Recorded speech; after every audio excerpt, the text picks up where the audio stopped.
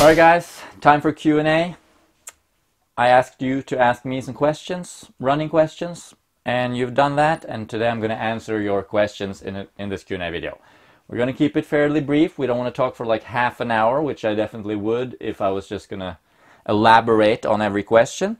So I'm going to try and keep my answers fairly brief. If you want to know more, if you feel like my answer wasn't sufficient, send me a message on my website. The link is in the description, or on Instagram, and I'll get back to you with more details. But let's jump straight into it. First question is from Burps. Question on tempo run pacing. My training calculators give me a tempo pace based on my recent historical run data. When I do a traditional 20-minute tempo run at this pace, it feels strenuous but manageable. At 40 minutes, it's difficult to hold the pace, and I cannot hold the pace for 60 minutes, despite the definition of this pace, the tempo pace, threshold pace, being a pace you can hold for 60 minutes. What's going on? Well, first of all, check your max heart rate setting on the watch. If that's too low, it'll give you wrong data probably. Secondly, I recommend the VDOT tables or the VDOT calculator. That's the best calculator in my opinion, the Jack Daniels system, for estimating a threshold pace based off of a race result. Thirdly, it sounds about right, to be honest. 20 minutes at tempo pace should feel pretty hard, but you know, sustainable. 40 minutes, that's pretty tough. Most people probably wouldn't do 40 minutes as a tempo run. They're probably more like 2 times 20 minutes or something like that. If you're going to do 40, or when people do 40 to 60 minute tempo runs, usually what they're actually doing is more like marathon pace, which is slower than threshold. So you could do that too. 60 minutes at tempo pace is given a situation where you're in a race. All right, so think about it. It's not something you do during training. Imagine you've trained well for a race, you've built up, you've peaked, and you've tapered down, and you're fresh and you're ready, and it's on race day, and it's all out 60 minutes. That's the test of your 60-minute pace, right? So it's not something that you do in training, and it's definitely going to be very hard. Okay, so sounds about right, this tempo pace, but if anything, slow it down a little bit maybe. It's better to be a little bit on the conservative side, I think, than running it too fast. So that's my 2 cents. Next question. Flavie, she wants to know about socks, running socks. Should we focus on specific type of socks, etc.? Yes, definitely running socks are good. You don't want to use normal cotton socks because they hold the moisture. They can cause blisters. Your foot may sort of slip around a little bit. Running socks, they fit the foot better. They don't rub against areas where you might end up getting blisters. They're optimized for running, obviously. So my personal favorite is the Injinji socks, I-N-J-I-N-J-I, I think, which is the toe socks.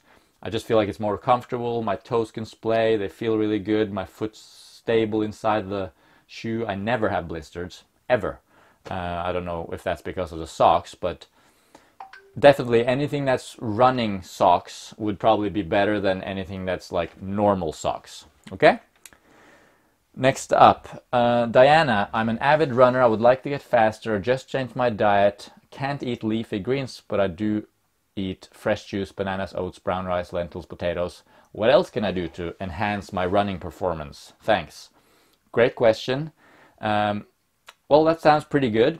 I would definitely try to include some leafy greens anyway, maybe some lettuce even, if it's just that you don't like it, or I don't know, but experiment a little bit. Broccoli is really good, steamed broccoli for example. But honestly, the main thing with running performance is going to be running training. Diet is important, super important, but it's less important than your running training for your running. And other factors that are really important is like sleep, and getting enough calories and enough carbohydrate. So honestly, that diet sounds pretty good, and I would focus mostly on just getting enough carbs and getting enough calories total, and then all the other things like sleep and training. All right, another question that's along the same lines. I would love to, it's Jamie. He wants to know about what my diet looks like nowadays. He likes bananas and sweet potatoes for health, but he understands protein needs might be higher for athletes and wondering how you balance health and performance. Well, health and performance kind of is a very, they're very similar. You perform well as a result of good health, and you can't perform well if you have poor health. So they're intertwined. Protein needs are pretty easy to cover because there's protein in everything. Even bananas and sweet potatoes have protein. But in terms of boosting your recovery as an athlete, beyond what you need, so we're not talking about protein needs, we're talking about how protein can be used as a tool to stimulate and send certain signals in terms of boosting recovery and adaptation. In that sense, personally, I like to use pea protein isolate powder. It's just convenient and clean. Otherwise, if you're vegan, lots of beans and lentils and stuff like that is a good way to boost it. But you don't have to go overboard or anything like that. And good varied vegan plant-based diet, lots of fruits and vegetables, good idea. And there's protein in everything. My diet nowadays, oatmeal, bananas, other fruits, apples, pasta, rice, sweet potatoes, greens, lots of different plants really.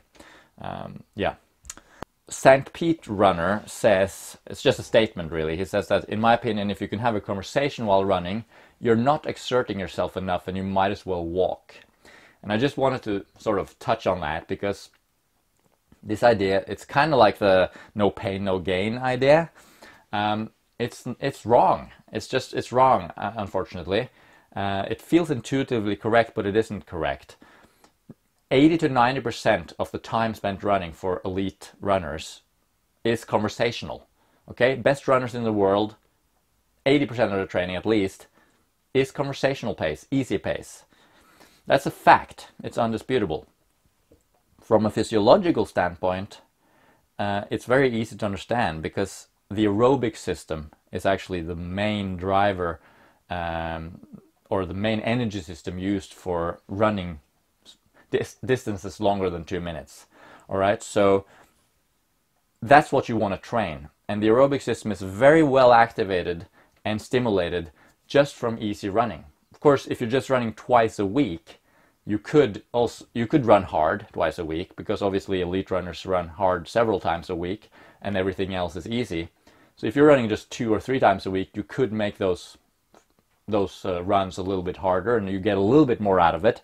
But most of it you would still get even just running easy. So might as well walk? No, that's not true. That's just how it is. Those are the questions from YouTube, and then I have a few questions from Instagram just to finish it off. Lucas wants to know what my mantra is when I'm struggling. I don't have a mantra, like a specific mantra, but I like to tell myself that I need to relax, or just relax. I just say relax to myself because I feel like if you get too stressed and you're struggling, you start to resist it and you tense up. So relaxing and not fighting the pain. That's probably the biggest thing. And not trying to get ahead of yourself, if you know what I mean. Just focus on here and now, relax, accept the pain. Priska wants to know how not to get your legs tired during running. That's a great question. And the answer is maybe a little bit boring because the answer is very simple. You need to train more, or not necessarily more, but just training will make you fitter, and when you're fitter you'll have less leg tiredness. There could be muscular tiredness, there could be metabolic tiredness, and as you build your training you get fitter, and your ability to tolerate longer distances, your endurance improves, and your legs will not get tired from the same distance that they got tired from 6 months ago. And you just have to sort of stick with the process and build it up over time. Christine, my mother, wants to know, why is it that you choose to run without music? I run without music for a variety of reasons. I do listen to music sometimes, like maybe one out of 10 runs is with music, and another 2 or 3 of those 10 runs is with the podcast. But certainly like half of my runs at least are without anything, and it's just because I feel like I lose touch a little bit with my body. It's not an idea, it's an actual experience that I'm having. I feel when I'm listening to music and doing running, I lose control a little bit.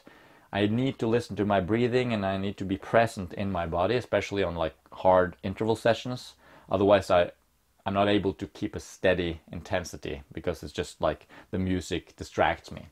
But if it's really horrible weather out and I'm just like, ugh, I don't want to run, then, you know, having some nice music or a podcast to just daydream while I'm out running, that's a good, I like to do that sometimes. But most of the time I like to be present and I like to hear my environment, and that's just how I am. But it's a personal preference thing. I know my mom, she listens to music on every run, and some people do, and that's fine. Last question is from Jasper. He wants to know my proudest moment as a coach and as an athlete. Good question. Well, as an athlete, well, I'm generally very proud of my ability to persevere despite challenges in training, and to be patient and focused on my goals. That's something I'm generally proud of as an athlete. My proudest moment,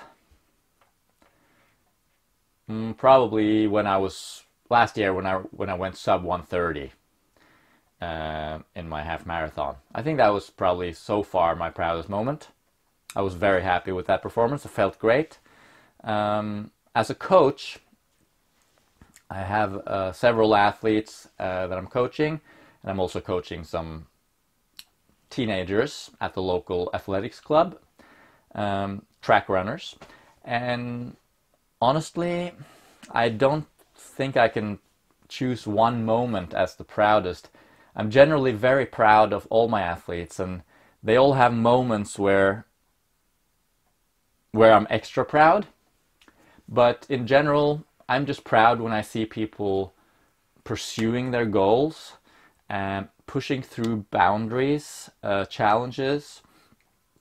In terms of races, you know, when they get a PB, or when they do run a distance for the first time and they conquer the distance, that's of course proud moments for me, for sure. But I'm honestly more proud about just the day-to-day stuff, you know, when I'm coaching the teenagers, just to see them grow up and see them get faster and see them get better at executing workouts. That makes me proud. Seeing my, you know, clients that I'm coaching, seeing them being consistent with their training, and seeing them sort of seeing progress just makes me generally proud. And yeah, I don't want to take out like one single moment, although there are certainly some moments that stand out as like extra proud moments. But yeah, we're not going to sort of single out one client or anything like that. I'm generally very proud of all my clients and the hard work they put in, as I'm sure you can understand, Jasper, because you're also a coach, right? All right, so great questions. Thanks for sending them in. I hope I answered your question well. Send me a message, as I said, if you want a more elaborate answer, or if you're interested in coaching, of course, contact me through my website or send me a message anywhere, and I would be happy to help you reach your goals if that's of interest. Stay tuned, subscribe, and have an awesome day. Bye.